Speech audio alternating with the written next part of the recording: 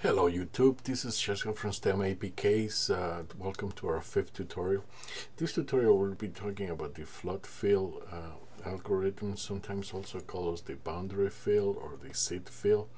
This is the algorithm, as you can see here in the animation. It's a Wikipedia page that a lot of paint programs use as part of their bucket, where it's almost like dropping a bucket of paint and it will just flood the plane, and that's where it gets its name.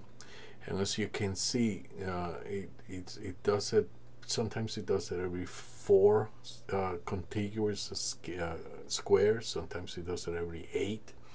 In this case, it's every 8 squares. So it works a little bit faster than when it's the 4 squares. But there's a lot of cool stuff that you can do with this algorithm. This is this code right here. This is a small piece of code, just to give you an example. What I did here was I imported the image package from the Python image library, NumPy, PyLab, import the computer visions. I read an image, which I will be showing you. It's called pic3. Read it. Read the file name, which would be here. Print the height, the width.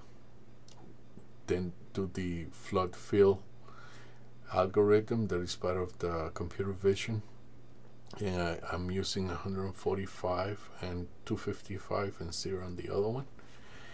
And what I'm going to do is open a window called Floodfill image, and I'm going also to save the result. Okay, so let's get started. What I'm going to do here?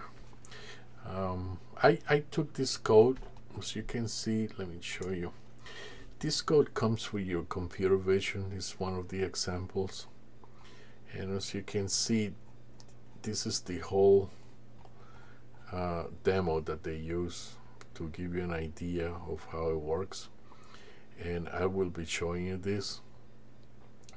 It's done. It picks a color randomly, and it's the RGB, red, green, and blue. And what it does is that it runs down. Where is it?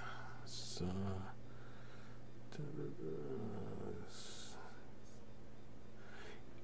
right here, it takes an image, and then it picks the image, and you use your mouse to pick an area, and as long as it's connected, it will connect all the squares that are connected, like the animation in the Wikipedia file. So what I did here was use a small piece of code. Nothing else involved was this one, but I'll be showing you how they both work. And let's show you. Let me get out of here. Control X. That's Python 4Py, and this will be the image. The original image looks like this. This is what the original image looks like.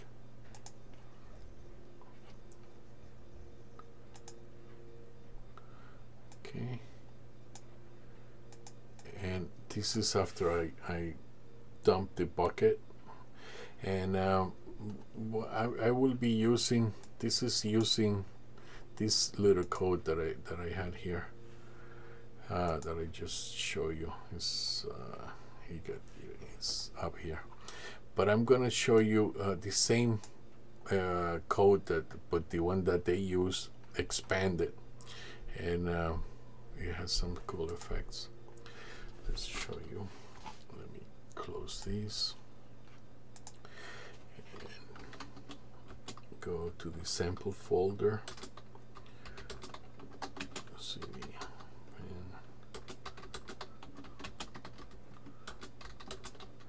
and CD Python And this is the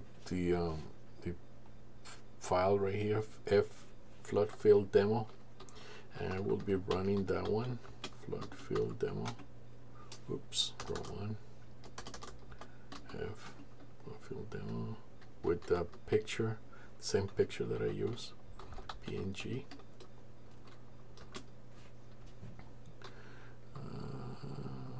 Oh, I forgot the C.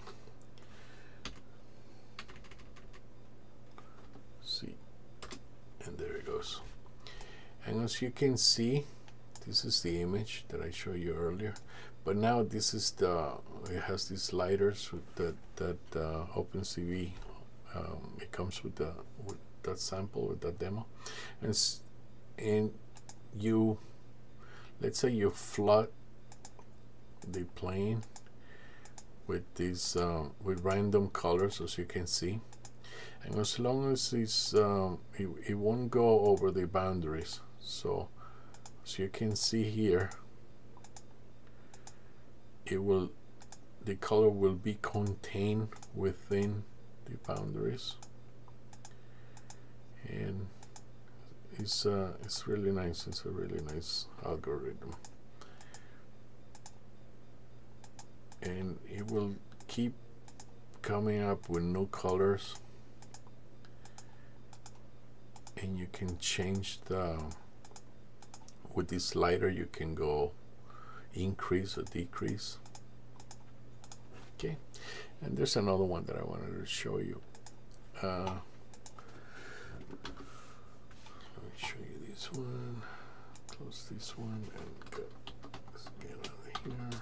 Go to the other one. Python. Oops, wrong one.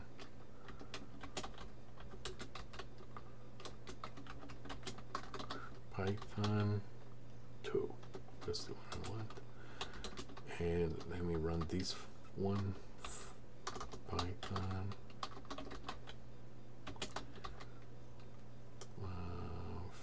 flood, and then with the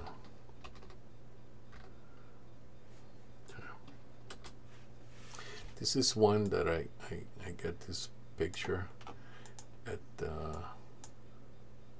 for Halloween. Halloween's coming up soon, and this is one of the things that you can do with this algorithm. As long as the pixels are connected, with the use of my mouse, just like I did with the pictures, picking colors, what I'm going to do is pick certain areas, and as long as they're connected, it will connect. As you can see, I'm hitting different areas, and there's some things that you could do that are really cool and are very appropriate for Halloween coming, and it can get really great special effects. And that's just the algorithm running and the use of your mouse connecting different areas of the image. And as long as it's contiguous and continuous and there's not any boundaries, everything is connected, it will keep creating these great special effects. And this is the end of the tutorial. Thank you for watching. If you enjoyed this video, please click the like box and subscribe, and I will be seeing you in the next tutorial. Have a great day.